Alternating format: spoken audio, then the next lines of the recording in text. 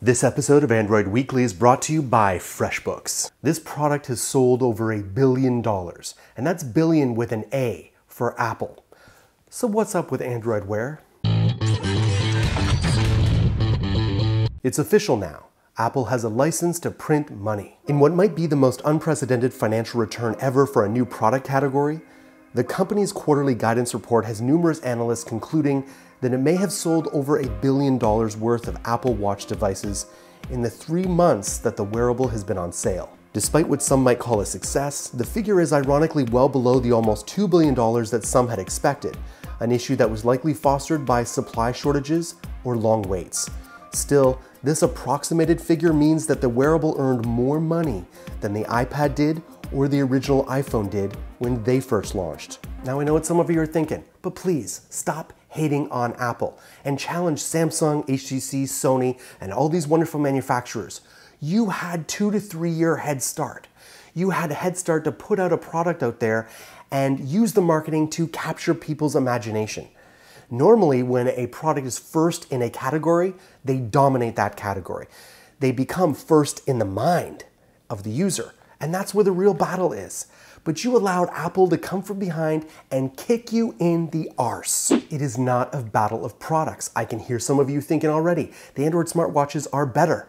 I have a couple of them. They're very, very good. But it's not a battle of products. It's a battle of perception in the user's mind. And most users think the iWatch is sexy. But let's move on to some happy geek news. You can now play Half-Life on your smartwatch. Sort of. Dave Bennett has found a way to run Half-Life on his first generation LG G watch. While the beloved game surprisingly actually boots and runs, it's not exactly the sort of experience that will keep you entertained on the bus ride home. Aside from trying to control the game with your finger covering the entire 1.6-inch screen, the frame rate is rather hit and miss. It can go from 30 frames per second to 2 frames per second slideshow. The game is also prone to crashing, which shouldn't be a big surprise. There's also only so much you can do with a low-powered Snapdragon 400 system on a chip and 512 megabytes of RAM. To get the game up and running, Bennett makes use of the SD-Lash app, which can be used to emulate old titles that run on Valve's Source engine. Now let's talk about something that gets me all giddy, and it's called machine learning. In brief, machine learning is about machines sharing data with other machines, making predictions, and learning to improve on them without being explicitly programmed to do so. Right now, this topic of machine learning is abuzz among geeks, and there's a whole company full of geeks that are really on the forefront of this: Google. The company has invested heavily in developing software models that can learn and applying them to ever-growing mountains of data. All of Google's services benefit from this approach. Gmail can accurately root out spam. Voice recognition in Android has improved dramatically, and image recognition used in photos and maps is growing more and more accurate. This could have a major impact on things like translation. When machines can process mountains of data and process that data and give us the context that we need to understand that information, wow. Things like translators will be obsolete.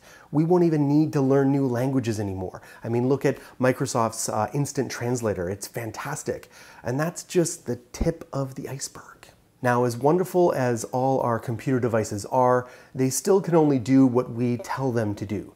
Imagine for a moment, without a bunch of Skynet fear, if machines could communicate with each other, take that information and decide on how best to act on it in our best interests.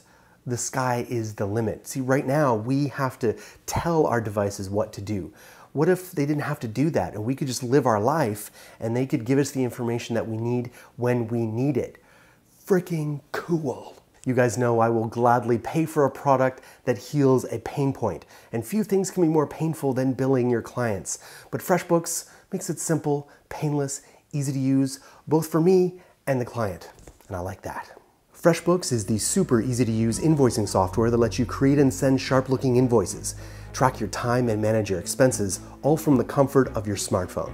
Staying on top of your billable hours is ridiculously simple. Just use the time tracking feature and you'll know exactly what work you did and what client you did it for. Managing your expenses is also as easy as taking a picture of your receipts using the camera on your phone. FreshBooks pretty much does the rest. To get started, go to freshbooks.com/Android and enter Android Authority and How Did You Hear About Us section. Thanks for watching Android Army. My name is Jayce. Love to connect with you right here on Google Plus and Twitter, and I will follow you in the comments below. Don't forget about my brothers, my brethren in Android. We're working super hard to be your source for all things Android.